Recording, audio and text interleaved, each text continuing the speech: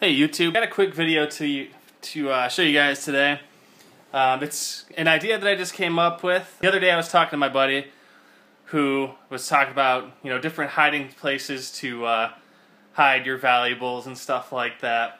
And one of the first things that came to my mind was creating some kind of old work box with fake front on it.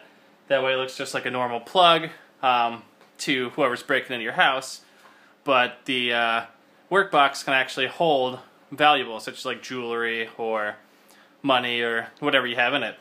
And he had no idea how to build something like that. I mean, he had ideas, of course, but he wasn't really sure, and neither was I. So I mean, I've never built anything like this before. This is my first one. I did make a few mistakes along the way, but I thought it turned out well enough to at least show you guys kind of the concept behind it. I haven't mounted it to the wall yet. Like I said, it's not really for me. Kind of made it more for him, but I might make one later on if I get bored in free time. But as you can see, it's a standard work box with a plug and a plate metal, which is important. I'll show you why in a little bit. And I got the longer work box so you can fit a lot more stuff inside of it. So from the outside, you can see back here, there's this little hinge that I've put onto there.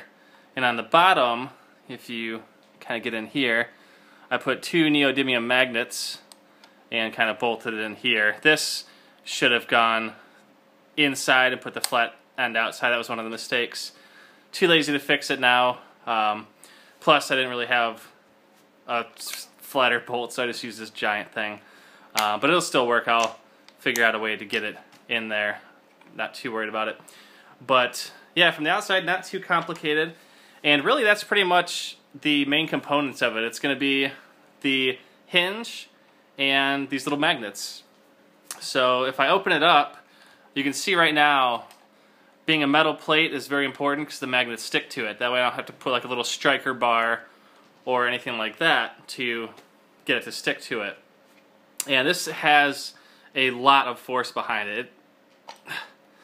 There we go. It actually, you can hear when it clicks down, it really has some force behind there. So if you're just messing with the wall plugs, you're going to try to pick at this thing, it's got some good force that it's going to take to open up.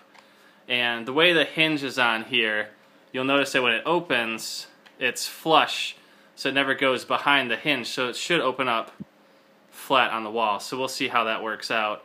There should be enough space to open it up to a pretty decent amount.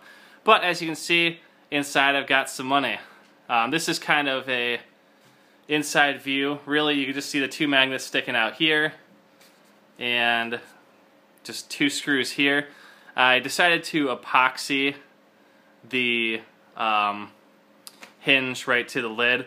I made sure to rough it up with sandpaper first, and I just put a regular plug in here. You can see that I cut off or broke off the little tabs from this end so that it mounted a little more flush in there, and then that's just held in by the normal screw.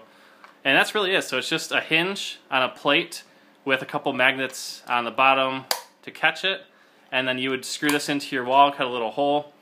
It is an old work box, so it's got these little tabs that once you get it in the wall, it'll hold it in, and then the little magnet will be more than enough to keep it closed.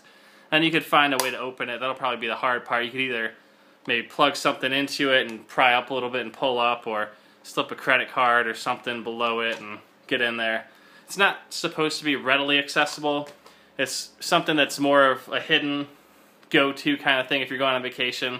Maybe you want to hide some jewelry or cash or even ammunition. You don't want people taking your ammo when you go on vacation. You can also modify it to hold, like if you had a small gun, or you can even cut out the back and make it so that the gun just kind of fits in there and hangs in. So I mean, there's a bunch of different things that you could do with it, but I just kind of thought I'd share that with you guys. I thought it was pretty cool. Like I said, this is my first attempt at ever making something like this, so I think it turned out really well. The hinge idea works perfectly. Once we get it mounted to a wall, I'll let you guys know how it turns out and how it opens up, but the way it is now, it should be fine. So anyways, thanks for watching the video. Let me know what you think. Make sure to comment, rate, subscribe if you like my videos. And I will be back with more content soon. See you guys later.